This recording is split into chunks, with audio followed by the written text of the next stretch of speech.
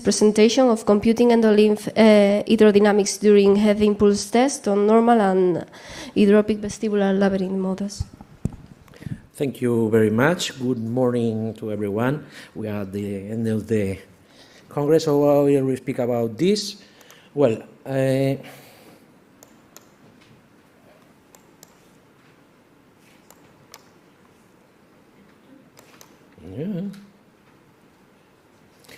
Well, at this point, I don't want to discuss, but we are agree that Meniere's disease, the most common physiopathologic finding is the endolymphatic hydrops. But I think we all must to question what are the effects of endolymphatic hydrops in vestibular function tests. So, a few years ago, Australian group, led by Leigh McGarvey, gave us a nice and really elegant theory about how the endolymphatic hydrops could affect a caloric test. The hypothesis was that the energy transfer that is produced during caloric test is not present in the hydropic labyrinth because there is an energy dissipation inside of the dilatation of the semicircular canal due to hydrops. This, well, I fall in love of this theory. It could be true or not, but we decide in the next year to, well, let's go to compute a model, hydrodynamic and thermodynamic model about this hypothesis. This was the theoretical model, so we compute the thermodynamics about this, and as you see, in a the laser is okay. In a normal duct, we have a linear energy transmission that will give the pressure, that will take the pressure to the cupula. But when there is hydrops, the energy dissipated inside the canal, and there is no energy transfer that comes to the cupula. So this is the theoretical by the Australian group, and this is the result of the computer simulation.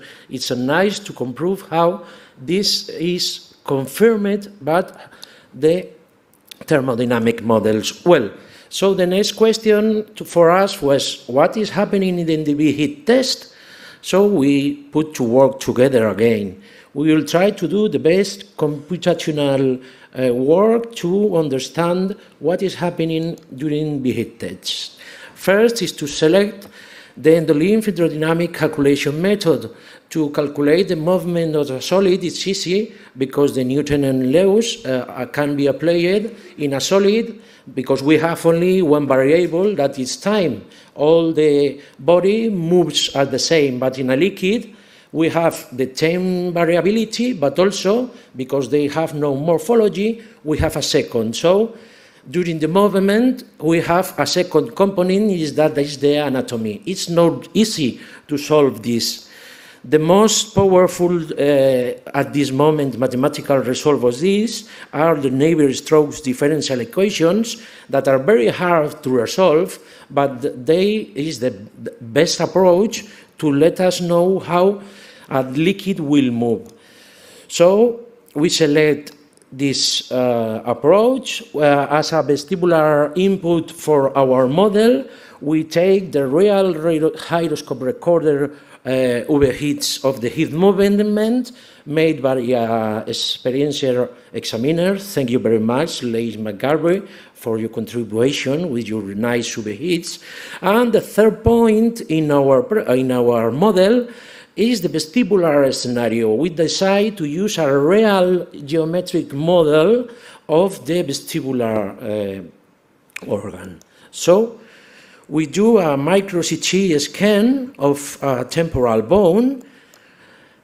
Then we subtract digitally and reconstruct the endolymphatic ducts and structures inside him, and we put this together we have our normal real anatomic model, and we developed one model with endolymphatic hydrops affecting to semicircular canal, and the second affecting to the utricular hydrops. So These are the computations.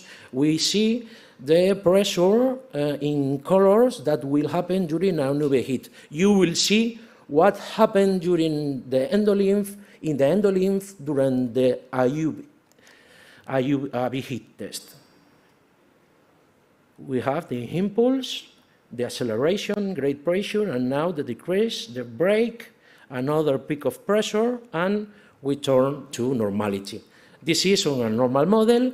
Now we move to an hydrops model. We can see that I present the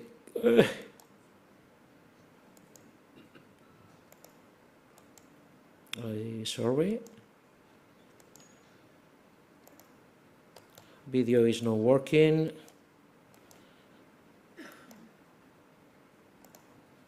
No, sorry. I checked this before.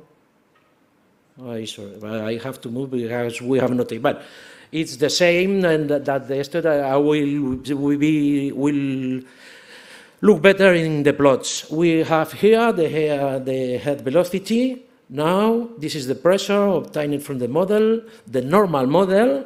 This is the pressure for the hydrops in semicircular canal model, and this is the pressure, endolymphatic pressure, in the utricular model. There is, at the peak of the movement, at the acceleration, there is a higher pressure on cupula on the hydrops models. Now, because we know the pressure, we can, despite we don't have a cupula model, we can extrapolate this to what will happen to the AF velocity. So based in these pressure values, we predict what will be the ocular response during the heat. As you can see, we will have an over velocity and enhanced velocity, peak velocity in the patient with hydrop.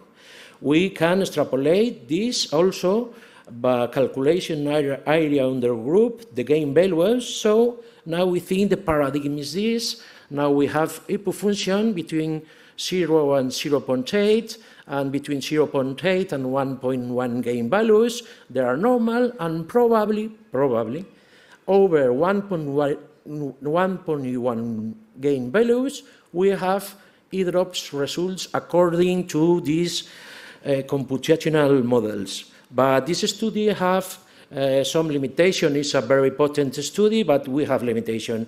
We did compute the perilymph. We don't have a real model about how is the hydrops in vestibular organ. We don't have, we assume the endolymphatic, the endolymph hydrodynamic properties of the endolymph the same as the water. Vestibular structures were considered as rigid walls. We don't know make a crystal polaris model, affinity element. We also used a rigid wall, and there is a wake. We use a wake model to extrapolate the pressure to the AF velocity response.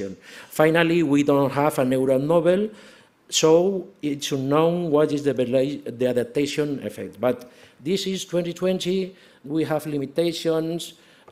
This is just a pure fantasy. Well, we work hard after this, and we have published a series of cases. This is a patient during years, several years. You can see how this innate velocity, this is not Google sleep page. I cannot say to the same patient during years, oh, he see, but well, okay, you can see. Now, the next step was an epidemiologic study. You can see that innate velocities are very much significantly present in Meniere's group. You can see that